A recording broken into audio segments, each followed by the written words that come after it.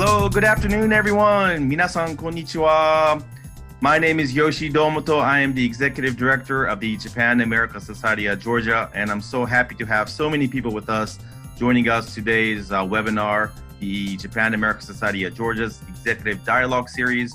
We have a very important topic to cover today as we will be talking about navigating the current visa restrictions and immigration guidance for foreigners here in the US. Special thank you and a special shout out to one of our board members of the Japan America Society, Mr. Tim Evans from the Greater Hall County Chamber of Commerce in Gainesville.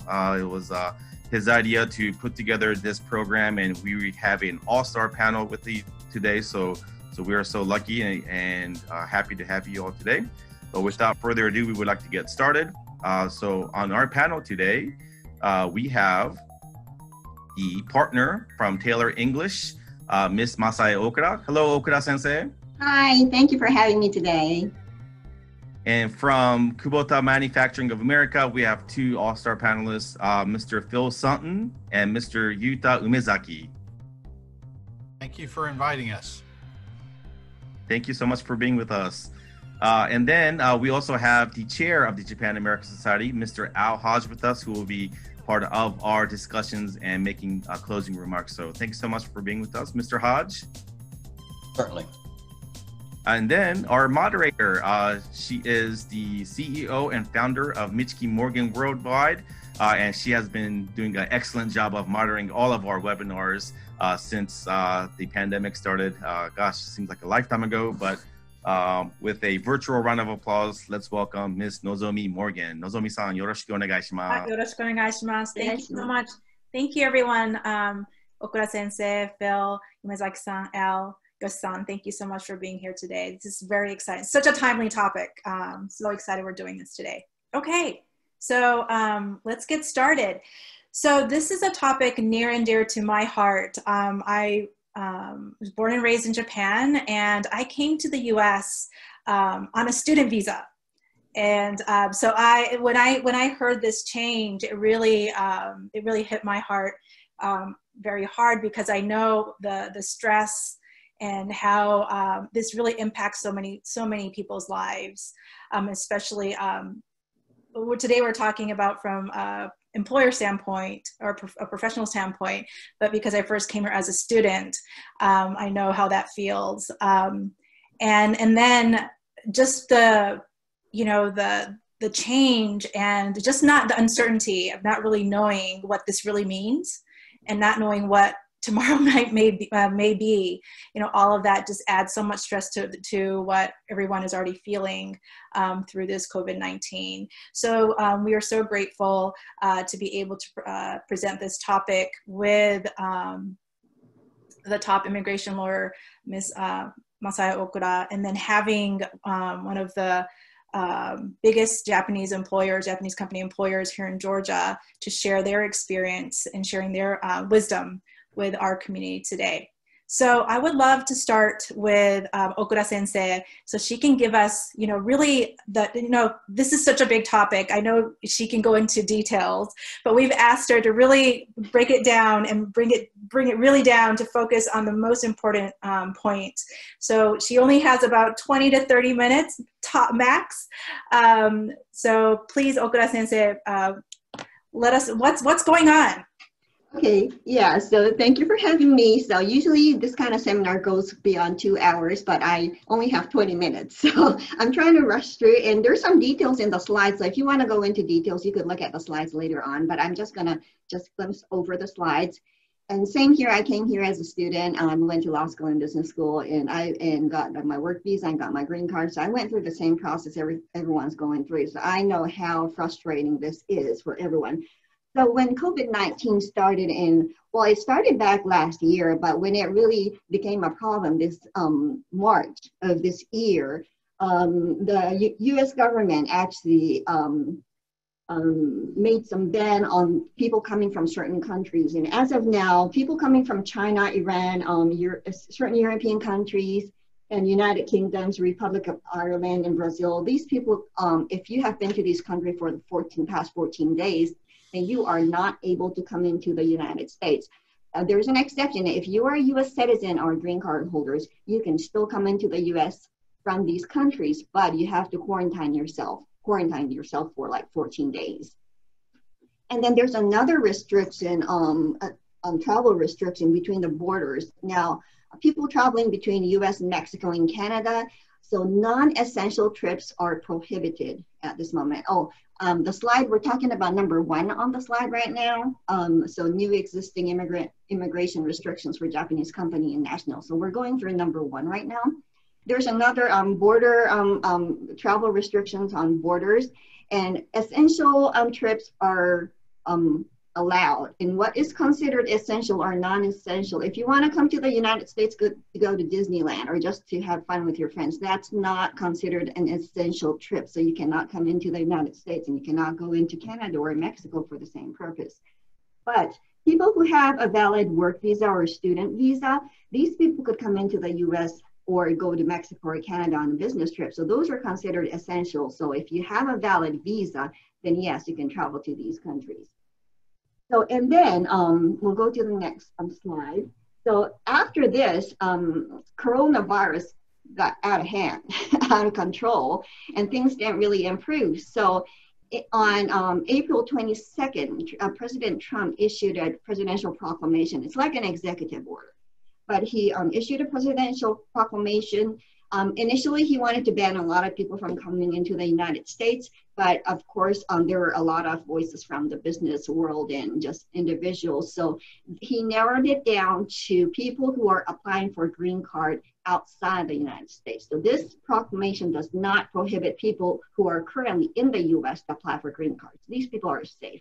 But if you're trying to apply for a green card from outside of the country and you're outside stuck, then you cannot apply for a green card until, well, it was supposed to end on June 22nd, but the new proclamation extended that to the end of the year. And there's some exceptions to this proclamation. If you are a spouse or a child under 14 of a US citizen, then you're exempted. So if you're an immediate family member of a US citizen, then you can still apply for green cards outside the country. So that was number 1. So that's so that was the April proclamation. And then in June, things got really bad, coronavirus out of control, and we're seeing a lot of unemployment in the United States. So things are really bad now. So President Trump decided to prohibit certain temporary work visa immigrants from coming into the United States to help the American workers to get back to work. So in June now, he is now prohibiting certain people in certain visa categories, which is H-1B specialty occupation, H-2B non-agricultural worker visa, we're on slide 7, and then L-1 intracompany transfer visas, and J-1 exchange visitors. So J-1 exchange visitors, there's 14 kind of programs, and the prohibition is only against those who's coming to the U.S. to work or for training, which is the internship program, trainee program, teacher. This teacher is for like elementary school or like middle school, high school teachers. Camp counselors, au pair program, summer work travel program for university students who are outside the U.S. And those are the categories that's prohibited under the new proclamation. Okay, so who are subject to this proclamation? So the proclamation says that this applies to people who were outside the United States as of June 24th and who did not have a valid visa at that time. So if you were outside the US on the 24th of June and you had a valid L visa or H-1B or J-1, you can come into the US. That's fine. If you were outside of the US on the date, on the 24th, and you did not have a valid visa and you have to apply for a valid visa after the 24th, then you cannot apply for a new visa. So that's what.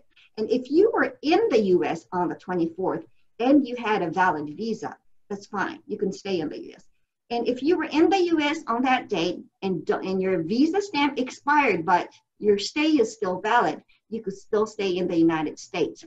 But we do not know, it's kind of uncertain whether people who are currently in the US, who were in the US on the 24th, and their visa expired, whether they can go back to Japan to extend their L visa, H-1B or H-2 visa. The proclamation does not talk about renewals. So we're still waiting for the government to clarify those kind of points. So some people are exempt from this category. Of course, there's some exceptions to it. So people who are coming to the US to engage in essential positions to enhance the US food supply chain, these people can apply for H-1B visas or L-1 visas or H-2B or J-1, whatever the case may be, that these visas that are prohibited from having their visas issued. So if you're engaging in an essential food supply chain business, then yes, you can still apply for it. Or if you can prove that your contribution to the US or your work in the US is of national interest to the US, like you're benefiting the US, the US country as a whole, or benefiting the people, then if you can make that case, then yes, you could qualify under the exception, and you can still apply for L-1 visas or H-1B visas. And the points in blue, these were not in the proclamations, but later on, some of our Immigration Lawyers Associations spoke with the government officials, and they clarified that Canadians are usually visa exempt. They can just apply for a status at the border. They don't have to go to the embassy and apply for a visa like everyone else. So visa exempt Canadians people are not subject to the rule. And those who had a valid visa prior to or on the 24th, regardless of whether they were in the US at the time or whether they were outside the US at that time, these people are fine. They can still stay in the US, and if they have a valid visa, they can come into the US. So these people are not affected. So yes, I was asked to talk about restrictions on visa issuance and H-1B cap. So the good news is if you're in the US and you won the H-1B lottery, and you can apply for H-1B in the US. That's not a problem. It's only a problem if you're outside the US and you need a visa issuance, then they may not issue. If you want, you cannot go for a visa interview outside the US and apply for an H-1B visa. But if you're currently in the US, yes, you can apply for H-1B with the USCIS and you can get your case approved. And just don't leave the US. So that's the caveat, don't leave the US. You can still keep on working in the, if it's approved, then your student status would change to H-1B as of October the 1st, and you don't have to leave the US. There's altogether 85,000 H-1B cap in one given year, but actually 6,800 of that number are allocated to people from Chile and Singapore. And this number is not used up every year. So if you're trying to hire someone from Chile or Singapore, then they are not subject to this proclamation. So you can still apply for their visas, and they don't have to apply with the USCIS. They can apply directly at the embassy in their country. So these people are fine. So as long as you're in the US, you're fine. But there is a problem. So what about like people like you applied for H-1B, yes, you applied with the USCIS, you got your H-1B, so you're in the US. Now you want to bring your family over from a foreign country. Okay, this is a problem. So the family probably cannot apply for visas. If your family is already in the US, then probably they applied for a dependent status with you, so they're fine. If they are outside the US, it's highly possible that they cannot apply for a new visa and come into the US. But if the government gives different interpretations, then they can come. But as of now, the chances are very slim that your family who are currently outside the US and who do not have a valid visa as of June 24th, the chances are very slim that they can get a visa and come back into the US. And another mystery is, okay, on the 24th, I was in the US and I had a valid visa, so I'm not subject to the proclamation. But now I want to go out of the US and apply for renew my visa. The proclamation does not talk about that situation, so we really don't know. And what we know as of now is some consulates in like US Embassy in Mexico, they already announced that they're not going to issue new visas and renewal visas. So it's possible that some consulates will decide not to issue renewal visas. As of now, the US Embassy and Consulate in Japan has not updated their website So renewal visa is still a valid option on their website, but we have to keep on watching whether that's good or not. Okay, let's go to the next slide. Okura Sensei, Hi. there's a quick question, just I think if I can ask, that came up. It says, what is the definition of food supply? Have you seen any case which someone is likely to get this exemption? Right now, as of now, I haven't seen anyone who's getting this exemption, but I do have a client who is actually in this food supply chain. He is in the logistics for chicken manufacturing. So and I had no clue about what they were doing. So I studied a lot about the chicken industry, and there is a huge supply chain and the import-export rule, and everything's very, very complicated. And I believe some of the big chicken factories had coronavirus, were affected by the virus, and the factory had to shut down for like a couple of months or so. So these are critical because the chicken supply in the U.S. is a very critical issue, and the U.S. government is watching, is really, really into this. So this is a very big industry. So if you are like working as an H-1B worker for like anywhere in the supply chain for like poultry business or beef business or anything, or of course it doesn't have to be meat. I think agriculture is considered as well. But if you're doing some critical, you're carrying out critical mission in the supply chain of those food supply chain company, I think you can make a very good case. Thank you. Mm-hmm. And then which slide? Oh yeah, okay, that's number 14. So exceptions to visa issuance and travel restrictions. So if we go to slide number 15, Yoshi-san. So these categories are not subject to the proclamation. So that's good news, right?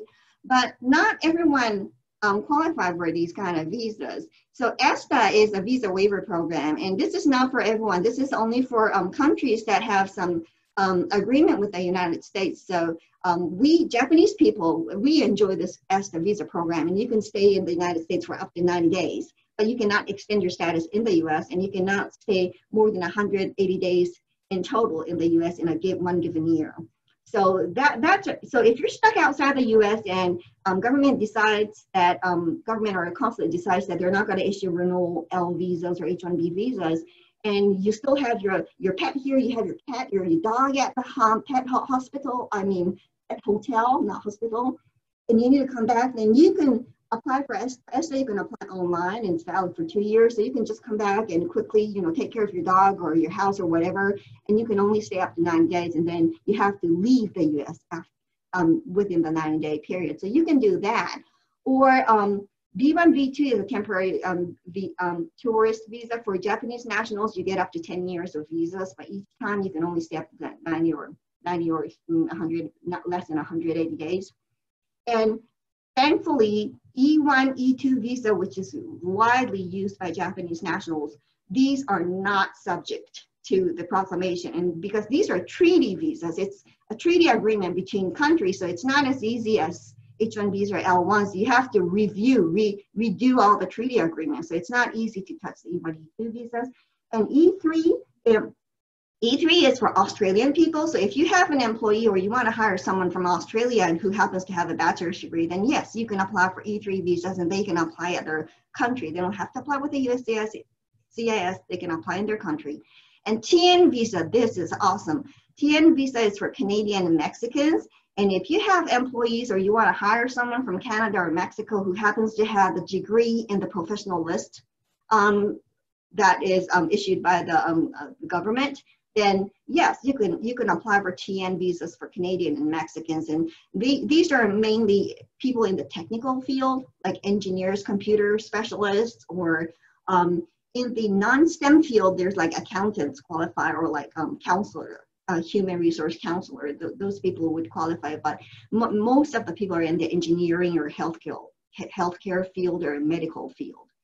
And then H-1B, yes. Chile, Singaporean, H-1B are not subject to the proclamation. So these people you can still bring in. And that was not in the proclamation, but someone in our immigration association spoke with the government, and they clarified that this is not subject. So F1 student visas are not subject to the proclamation. M vocational student visas are okay. And J1 visas for physicians, professors, research scholars, students, they are not subject to the proclamation, so you can still apply for visas and come into the US. And there's some other visas that I'm not going to talk about, so you can just go through the alphabet down there. So there's a lot of visas that are not subject to the proclamations. So we can go next. Before we leave that slide, for the Which one? The NAFTA visa, Yes. did the USMCA change that, or did that remain intact? It's NAFTA TN visa, right? Right. TN visas is still intact. We have a lot of TN applicants and we're processing it, especially because we don't have enough H-1B caps. So TN visa has become very, very popular in the past, maybe past 8 years, yes. All right, great. And Canadian TNs, they don't have to apply for a visa at the embassy, so they can apply for TN at the border, at the spot, and then come in. Mexican nationals have to apply for a visa at the US embassy or consulate in their country, and once they get the visa, and then they can come back in. So, but the problem right now, we can go, here. The problem, what we're having right now is that there's a worldwide visa suspension. So, so even if you're not subject to the proclamation, the US embassies and consulate abroad are not processing visa interviews. So since that started in March 19th. So they stopped interviewing people, and currently they're only taking emergency interviews and mail-in extension. So if you are one of the category listed in the slide, then, and you're just you're extending your visa at the same place you applied last time, then yes, you can mail in the application in Japan. This is not for all countries. I'm just talking about Japan, US Embassy and consulate in Japan. There's a mail-in procedures. So if you qualify under any of these categories and you're just extending it, yes, there's a 14 days quarantine requirement in Japan. So as soon as you get to Japan, you have to quarantine yourself. But you can still put all the documents in the mail and send it out. So that by the time your quarantine is completed, then you may have your visa mailed back to you. So that's a good thing about the US Embassy applying for a visa in Japan. Now, emergency visa interviews, we have been heavily doing this in the past, and I believe Hiru-san and Umezaki-san is dealing with this as well. These are for people who can prove that you have a really, really severe emergencies. They could be medical emergencies, or someone in your family died, so you have to come over to the US quickly, or students, or J1 visas, or F1 or M visa people. If your program is going to start within 30 days, then yes, you can apply for emergency visas, emergency interview appointment. And we have a lot of business expatriates that we have been applying for emergency interviews. So we have to prove that if this person doesn't come to the US, then the US company is going to suffer some kind of damage. So we got to really, really kind of work on that. So if the employer says, well, if he comes or not, that's not going to make a big difference in our business, then no, you won't qualify for an emergency visa. So it has to be someone really critical to your business. Okura-sensei, I think this kind of relates to this. Someone asked if the embassy decides not to issue any new visas, which was one of the points that you made in earlier slide, are those embassies not going to issue a visa even for those who meet the criteria of exemptions? Exemptions, like, you know, the food supply chain, right? They will issue the visa if you apply. Okay. If you can prove that you coming into the US is for the national interest of the United States, or you're going to help fight the COVID-19, or you're going to take care of the patients, or you're going to do research to produce a vaccine for the COVID-19. So if you can prove anything like that, that's listed under the exemption, yes, they will issue you an L visa, H-1B visa. So in national interest is kind of vague. They do list some criteria, but you could be creative and kind of make your case that you coming to the US is going to help the US economy to recover faster by maintaining all these people employed, or I think you can make a case. But if that person coming doesn't really make a difference to your company, then no, you can't make a case. You can't just lie and make up a case. It has to be something real. Okay, thank you. You're welcome. And so we're going to slide 17. So like I said, there are not having routine visa interviews now since March of 19th. And what is bad is that first of all, they said that for the first month or two, they were not going to accept interviews. And then people started getting interview reservations for June, July, and August. And then every 2 weeks, the consulate will announce that, okay, we're going to cancel the interview for the next 2 weeks. And then we wait for another 2 weeks, and then they'll announce we're going to cancel for another 2 weeks.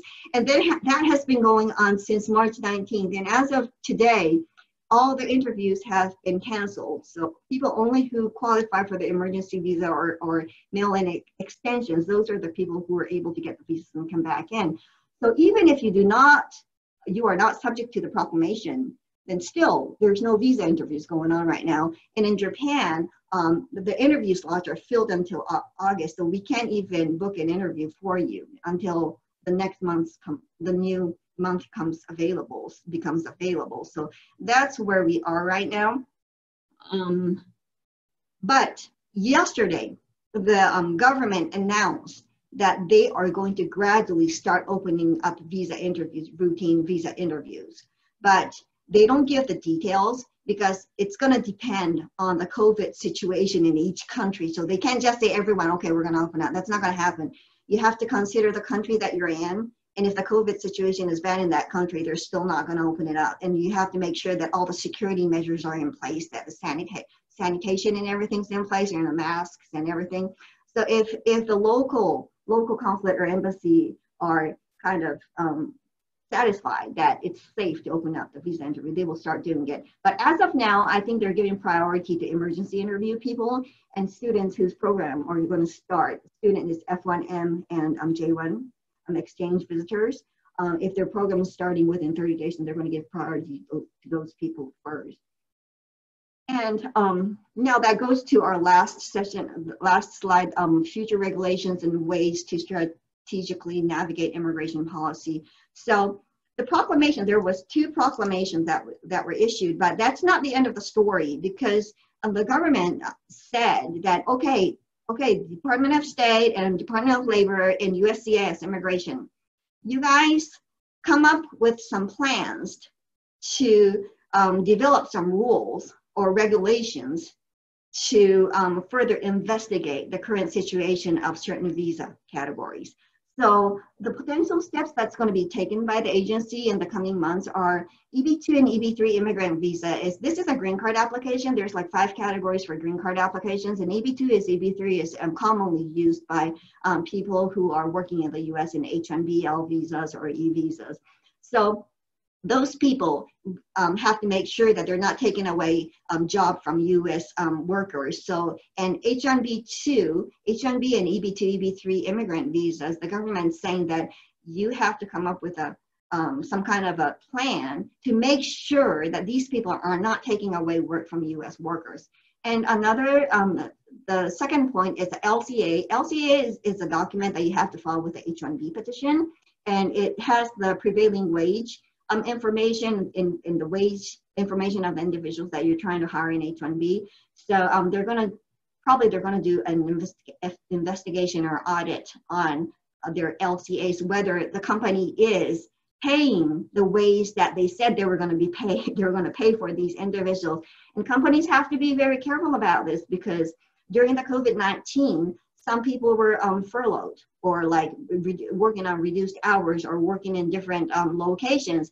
For H-1B employees, you cannot necessarily do that. So I'm sure that you're talking to your councils, but there's certain regulations for H-1Bs. If you need to reduce their time, you have to file an amended petition before you reduce the time. If you're going to put them in another location to work, then if the location was not covered in the first petition, then you have to file an amended petition. So there's some rules for H-1B employees. So you have to be very careful about moving around or changing the employment terms of H-1B employees, and you have to do it right.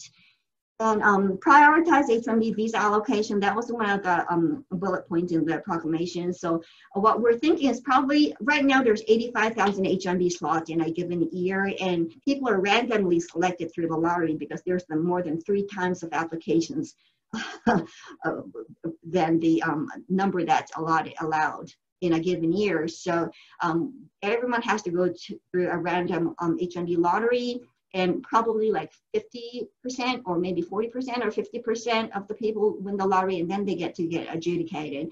But now they're saying that maybe they're going to give priority to H-1B workers who are being paid a high salary and not lower income, so that they don't compete with U.S. workers. And other points, if we don't get right now, like people who have criminal background, sometimes if you meet certain elements, then they could get the employment authorization cards, but the government's saying that if they have any criminal background, they're going to be deported and don't give employment authorization cards to them, because we don't want them taking work away from the U.S. workers. So let's go to the next slide. So currently, I'm having a lot of, and I think everyone is having a lot of problems. And what I hear is that now the presidential proclamation is restricting certain expatriates from going back to Japan to extend their visa, or maybe they just want to go for a business trip, but they're kind of uncertain whether they can come back or they can renew their visa and come back. And actually, we do have people who went back to Japan to extend their L1 visa, because the proclamation doesn't say they cannot renew their visa. It doesn't say they can renew or they can't renew. So we're in a limbo, we don't know. But what I'm hearing is that they are processing the interviews in Japan, the U.S. Embassy and consulates in Japan, but they're holding on to the issuance. So they have the interview, but they're not getting their visas, and we don't know how long. And they're just waiting for some instruction guidance from the central government. So we don't know how long they're going to be kept there. So some people are just saying, okay, I'm not going to wait any longer, because we don't know if we're going to wait for another week or 2 weeks or 2 months. And at the end of the day, then we're not going to get the visa. There's a possibility we're not going to get the visa. So some people are just coming back on ESTA to take care of their dogs, and then just take care of their dogs in-house and then return back to Japan. Visa interview cancellation is a problem. If their visas are canceled, they can't go back to Japan, and then now their status in the US is expiring. So what do we do? Everything's fine, but my flight was canceled. I can't go back to Japan. My status is expiring. What should I do? I want to go back to Japan, but Japan has a 14 days quarantine requirement. And then once you come back to the US, you have another 14 days quarantine requirement. So altogether, about a month, you cannot go to work. So I cannot risk that. I'm the only one who's responsible for the quality of this production line. No, we can't do that. So, especially HR departments are having a hard time planning their human resource like transfer, because everything's like uncertain at this time. And driver's license renewal. So if you can come back with ESTA, like a visa waiver program, but in that case, you can't renew your driver's license. So what's the other option? So how do we navigate through this given situation? So first of all, if you're in the US and you're not in e-visa status, then you have H-1B or L1, you could extend your status in the US. And the good thing is that if you file your extension before your current I-94, your status validation, validity of your status expires, then you can work up to a maximum of 240 days while you're waiting for the adjudication. So that's the good part. But you cannot stay more than the maximum time you're allowed to stay in the US. H-1B has a maximum time of 6 years, and L1A managers and executives can stay up to 7 years in total in the US. And non-managers can stay a total of 5 years in the US. So you cannot exceed that. But if you're not exceeding that maximum time period while you're waiting for your extension petition in the US, you can still work up to 204 days after your current status expires. So that's a good thing. And premium processing resumed recently. So if you want to expedite the processing, you can just pay $1,440, and then you could have your case processed in 15 days. But if you get a request for additional evidence, it may take another 3 months to gather all the evidence and respond to the government. Or, for example, you're maxing out your H-1B status or your L status, so you're already at the maximum 6 years. For H-1B people, if you started applying for a green card and you satisfy certain elements, then you can extend your H-1B beyond the 6 years max. But if that's not the case, then if you're maxing out your L or H-1B time, what do? You can change your status to E-visa or some other visa categories, depending on your nationality and the nationality of your company. So you can consider like whether you qualify for E1, E2 treaty visa or E3. If you have an Australian employee, then see whether he qualifies for E3, or if you have Canadian, Mexican, see whether they qualify for TN. Yeah, so you could consider all those kind of visas. And I had some clients who were saying, okay, my time's up, my visa's expiring, my status is expiring, I'm on my way back to Japan, I'm going to be transferred back to Japan, but my flight was canceled. I can't go back, and now my status expires, then what do I do? So she's not trying to stay here to work in the US, she's just waiting until she can get on another flight, but her status is going to expire tomorrow. What should we do? You can change your status to B2 visitor status. So even if it's not approved, if you apply for B2 visitor status before your current I-94 expires, you're going to be in legal status in the U.S. You'll be out of status, but you can stay in the U.S. legally until the petition is approved. And once you get the flight back to Japan, then don't worry about that. Just get on the plane and go back to Japan, and then we can withdraw the petition for you. So at least you could stay in the legal status. So if you apply for B2 another status before your current I-94 expires, after your I-94 expires, you are in violation of immigration status, but the overstay does not start counting until you have the result. So you can still stay in the U.S. So we already talked about the U.S. Embassy Consulate. So they're taking emergency requests and mail-in visa extension applications. So consider whether you qualify under those emergency request or mail-in visa applications. But you do have to monitor the information on the U.S. Embassy in your country to see whether they're going to process renewal visas. We know that if you're in H-1B or L, they're not going to issue new visas, but renewal visas, we're not quite sure at this time. Okura-sensei, I know there's so much more that you want to share. We're getting a little bit close to time, and I want to make sure our panels get the chance to share their insights as well. Would it be okay if we? Sure, go ahead. Okay, and I know there's lots of questions that we've been receiving, and we'll open up more questions at the end if we have more time, and we might not. If that's the case, we will share Okura-sensei's contact information with your permission, Okura-sensei. Sure. So then you can ask a lot of detailed questions. I know it really depends on your employer, what your status is, the country that you're from, and it might change tomorrow. So. Oh, that's the scary part. Yeah. Yeah. Okay, wonderful. Sorry that we had to cut you off. I know you've. Oh no, I'm almost done, so that's fine. We went through all the bullet points, so we're good. Yes, wonderful. Thank you so much.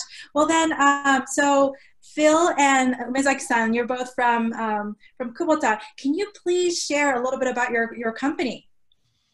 Yeah, let me just start by thank you for inviting us to join. We've been a part of the community here in Georgia since 1988.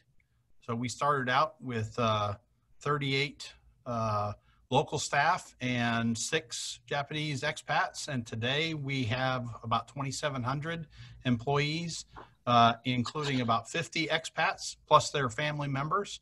So we have quite a Japanese population here on a rotational basis. And we are operating basically 5 manufacturing plants located between Gainesville and Jefferson. And we're producing tractors and zero-turn mowers, utility vehicles, finished products, mostly for domestic U.S. market, but we do export about 15 to 20% of our products, even exporting to Japan. So I would just say that this has been a very interesting. We're grateful to be a part of the conversation. We were a little nervous when we heard just rumors of the emergency or of the situation with the proclamations. However, fortunately for us, all of our folks are on e-visas, and however, besides the coronavirus, we have had issues with folks that we want to rotate that are not able to get interviews for routine visa interviews to come over here so that some of our folks that have been here for 4 or 5 years can go home. So we're experiencing some of that, but we are walking through that.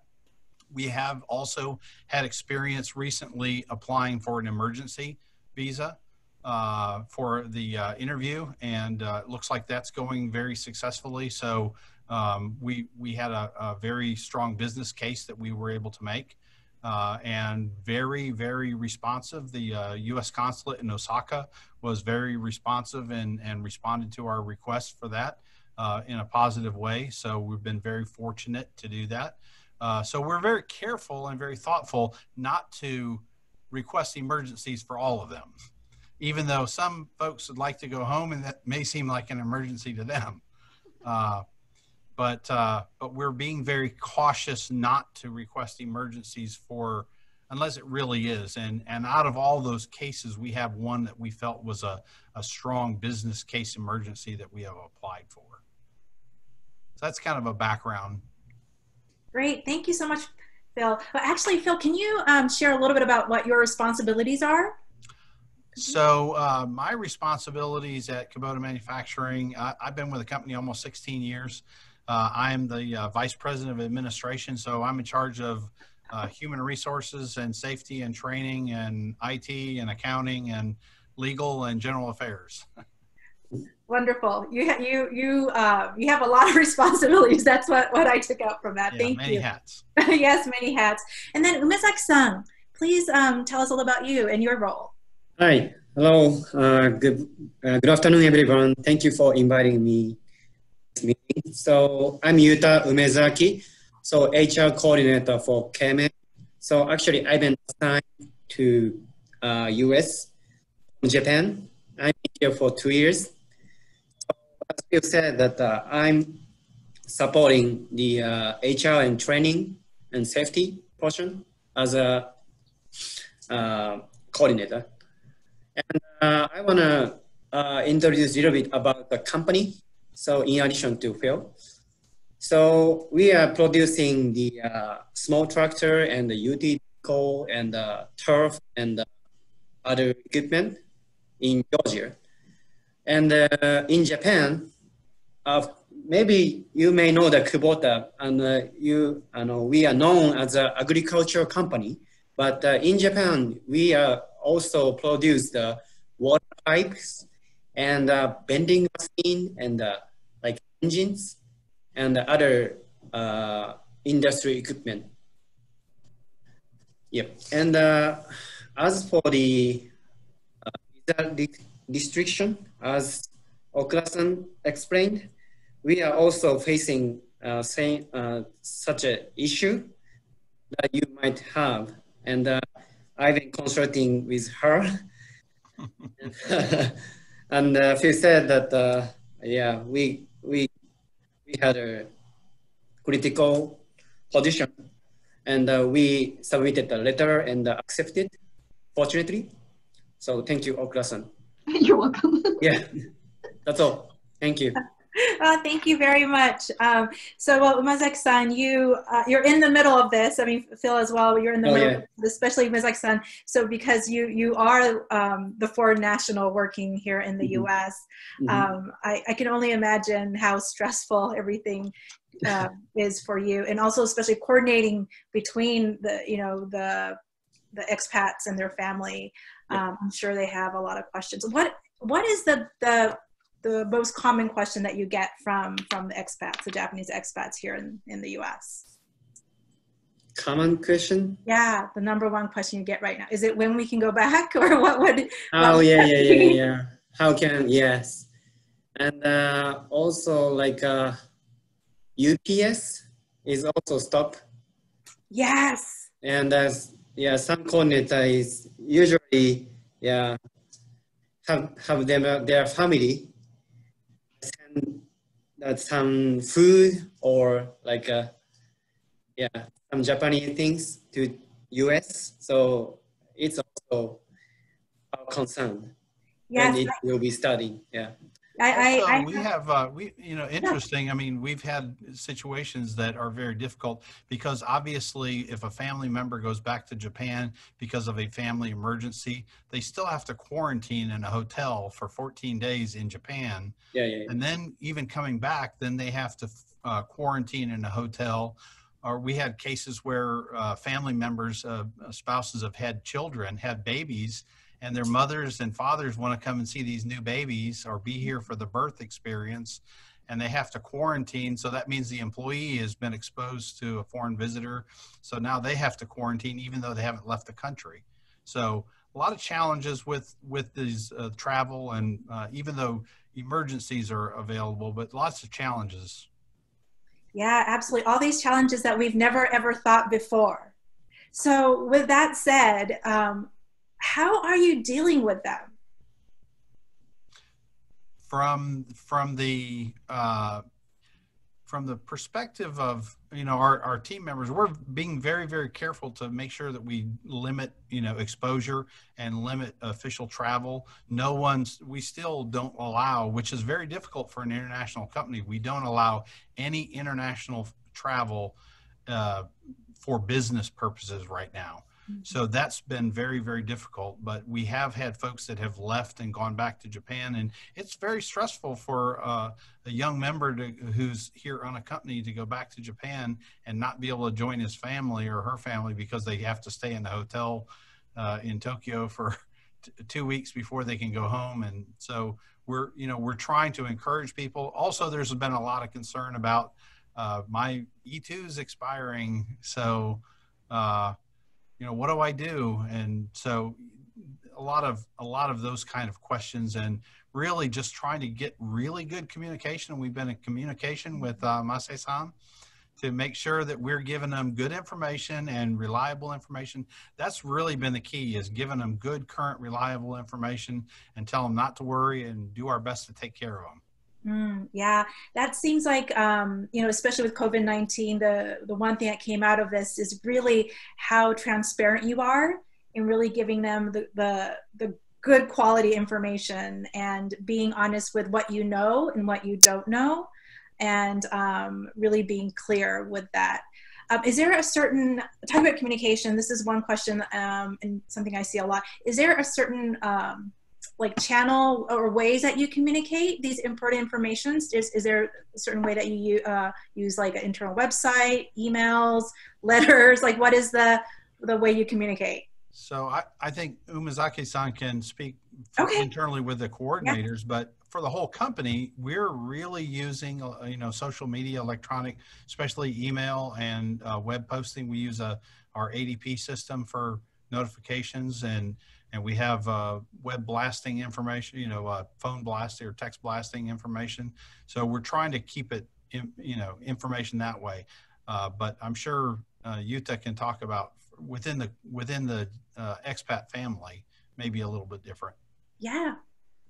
How do you communicate with the expats, Miyazaki-san? So yes, regarding expats, as Phil mentioned, basically we communicate. So overall, basically Phil send out such a communication email to everybody. So in addition to that, I will follow up the coordinators with Japanese language. So basically, that too, basically, such a social media and email. Mm-hmm. And if they have question, so I'll answer individually. Lots of work there. Lots of work. 50 people. Yeah, and including family, maybe 100. Yes. Well, I'm sure you have long hours, late nights, sleepless nights as well. Also, as Phil mentioned, that we had a family member. We have a family member who had a baby. So it's a very tough situation in this. It was under twins. these circumstances. Twins. Oh, twins! Oh my goodness! Two twins. Wow! Well, that's 2 sets of twins. sets of twins. So 4 babies total, right? 4 babies total. So 4 Oh, babies. my goodness. Wow. I'm sure everyone will never forget these twins, right? We'll all remember. You'll all remember them. Exactly. Yes. Yes. What a story. You know, I can only just imagine, but what would you say the biggest impact is with this, you know, change of the visa restrictions and all this, like the changes, the chaos that you're going through right now? What is the biggest impact on your business? What would you say the impact is? You know, the truth is it's really it's given us new opportunities to strengthen our business through ways that we didn't even imagine. We used to do a lot of business travel because that's just the way you did business, even domestically. But we're finding that just like what we're doing now with the webinars, and we do these for some of our daily meetings. And actually we found a lot of efficiencies. But there are still challenges and difficulties, you know, and I worry about the family members all the time, because it's bad enough to be outside of your home country in a place where you don't really know everybody and you're uncomfortable, but now you're quarantined and stuck in a house, or your kids can't go to school. And so I think it's unique challenges that you know, we have concerns. I personally have a lot of concerns about our Japanese family members, and keeping them safe, making sure that they have access to medical care. One gentleman we were on the phone with all weekend trying to get him into a doctor because he was ill, and trying to, you know, not all the doctor's offices are not operating the way they used to. So these kind of issues that we've been working through, but it's been challenging, but it's also been rewarding because we're learning something. Oh, that's wonderful. I think that mindset just, you know, it makes a big difference, looking at this not as a problem, but looking as an opportunity and challenge. Yeah. Clearly. And one of the realities that you have just shared, and we appreciate your sharing it, is the personal side of all of this. As important as it is for the businesses, the jobs, the investment, ultimately it's about people. Mm-hmm. And what you're sharing is something that really brings it to heart and mind. And so thank you for that. And it's one of those kinds of issues and opportunities that we need to, in a friendly way, remind our electeds at the national level in particular and their professional staffs. Those kinds of stories, I think, really resonate with everyone, no matter where you are on the political spectrum. So thank you. And we've been very fortunate that, for example, Congressman Doug Collins from our area came out and actually visited the plant, visited with our expats and local staff. And he's been instrumental in helping even with the emergency visa issue. So that's very true. Wonderful. Thank you for sharing that. So we have only 5 more minutes left. So is there, I think we'll move on to the Q&A. We'll try to answer as many questions as possible. Unfortunately, you probably won't be able to get through all of them, but we'll do our best. So Yoshi-san, do you mind kicking up us with the first question? Yes, so the first question kind of goes back to Okura-sensei, back to your presentation. So Okura-sensei, what is the actual chance of getting the emergency appointment for non-immigrant visa? If you have examples, if you can share it just very quickly. Yeah, well, you know, I never had a problem with a president, CEO, or president, even without providing all those documents, that like it was very quick. But I'm hearing from some of my clients who have headquarters in Japan and they're processing, but the chances are, like, even if you're like a vice president, you could get it denied, but a person who is an IT person could get it approved. So it's really about what is the emergency? Is it really going to be a big impact on your company? Is your company going to suffer damage? They can't operate if this person doesn't come. So it really depends on what the emergency is and what kind of damage you're going to suffer if this person doesn't come. So if you can provide sufficient information about that, then I think the chances are pretty good. And I know Mizaki-san has shared that some of their emergency cases were kind of approved.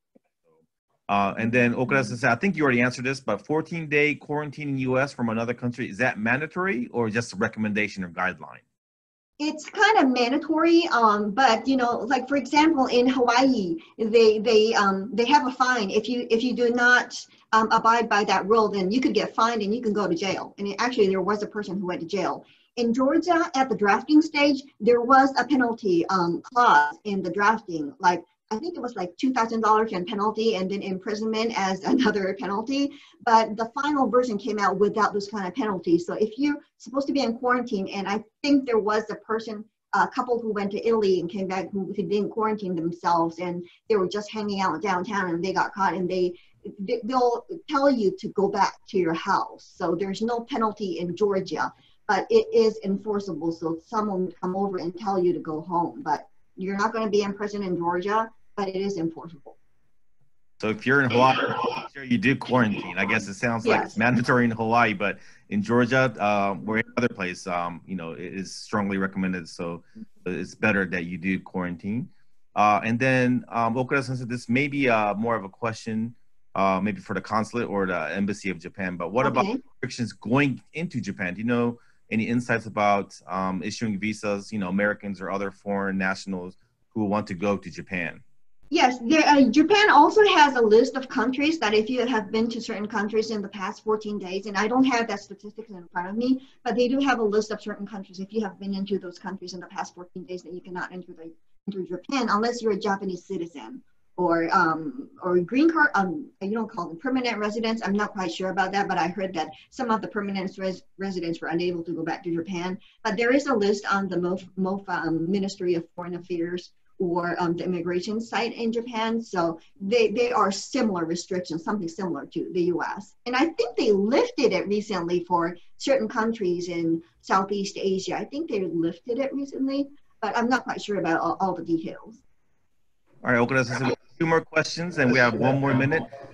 Who decides if essential worker for food supply chain, is it the U.S. Embassy in Japan or a consulate? Is it the DHS or the USCIS? Like, who decides whether you're essential or not in the food supply industry?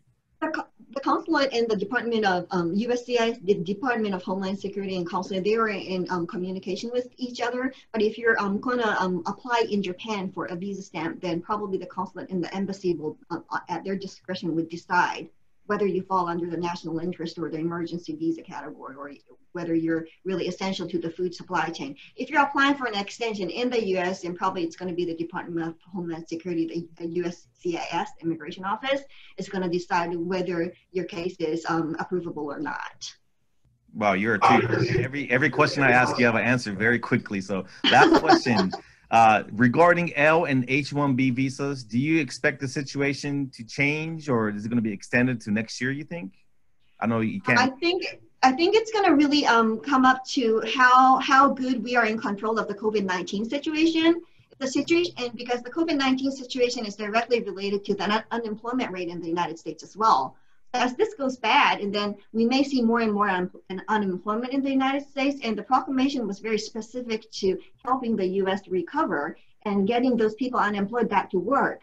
So it's not necessarily that like we have an quality assurance specialist coming from Japan, and because you didn't allow him to come into the United States, so someone who's unemployed in the U.S. could take his place. It doesn't work like that. So it's not like a simple math or something, but I think, well, the Immigration Association is, Immigration Lawyers Association is preparing to file a lawsuit against the government. So I think if they could make a case, there could be a temporary injunction against the proclamation, and there could be a stop. So until the final sentence comes out, the judge can stop the proclamation from going into place. So that could happen if they can make a case. But if the situation gets bad, it could go over the next year. That's possible, because right now it says every 60 days, the government is supposed to review the proclamation, just taking a look and reviewing the situation that we're in right now, and then they can make adjustments. And even the first proclamation, the April proclamation, it was supposed to end in June, but now it was extended to December. So that if the situation doesn't improve, there is a possibility it can go into the next year. But now we're facing presidential elections, so that's going to kick in as well. So if we have a new president by next year, then maybe they're going to come up with a new policy. So we don't know. Anything's possible at this time. I know this is a very fluid situation, so things could change at any moment, right? But thank you so much for your expertise, Okura Sensei. And then just one question from me is, would it be okay for us to share your PowerPoint presentation with our audience?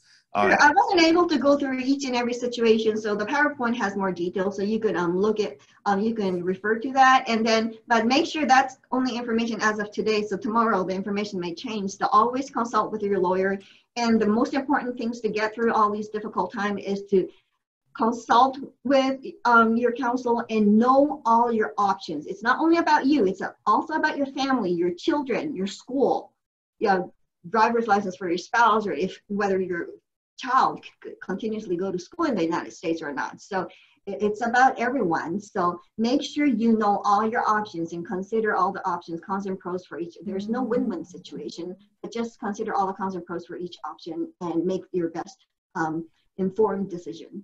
And here is Okura Sensei's contact information on the screen. So if you have any questions in English, 日本語でもご質問があれば、もちろん大倉先生の方にご連絡してくださったら、彼女からもアドバイスがあると思いますので。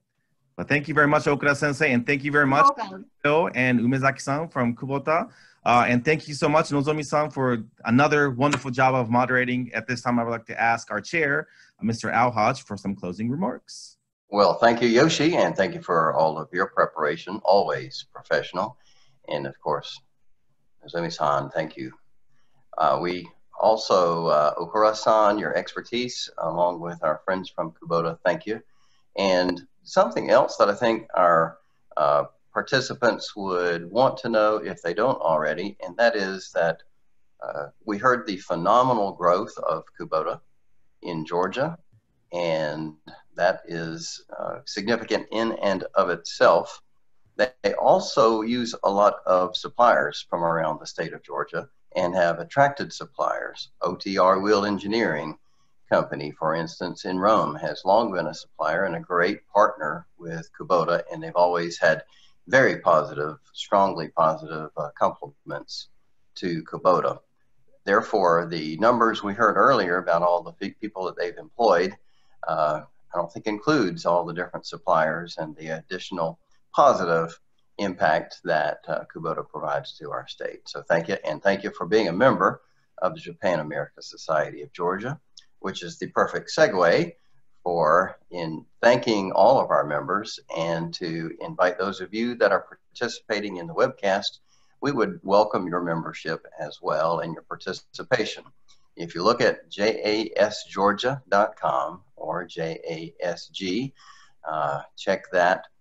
You'll see that there is an abundance of programs for education and culture and, of course, business. And the public policy discussions that take place around the table and in webinars like these has been very, very valuable for our members. So therefore, take a look at the calendar of events as well as the other parts of the content for that. You also will get to meet the committee chairs and good folks like our vice chair, Jessica Cork from YKK. Tim Evans is on our board from the Greater Hall Chamber of Commerce, a unified economic development and chamber in Northeast Georgia. Really, if you take a look at the membership, Yoshi has marked where all of our members are, and they're from throughout the state of Georgia. Additionally, we thank our Japanese friends for the great relationship, the decades-long relationship, and the number of companies in Georgia that also operate in Japan, notably, but not limited to, Aflac and Coca-Cola and Delta. There really are some very fine corporate partners and, of course, a myriad of independent businesses, folks like me, that also benefit from the Japan-Georgia business relationships.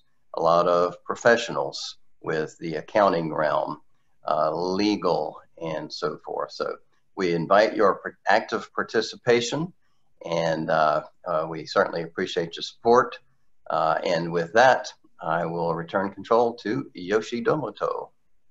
Great. Thank you, everyone. Please join us again next. We'll have many more webinars coming up. But most of all, be safe, be healthy. And thank you again to Okura Sensei, Phil Sutton, and Umezaki-san from Kubota, and our expert and lovely moderator, Ms. Nozomi Morgan. Thank you so much. See you next time. Bye-bye. Thank you, everyone. Thank you all.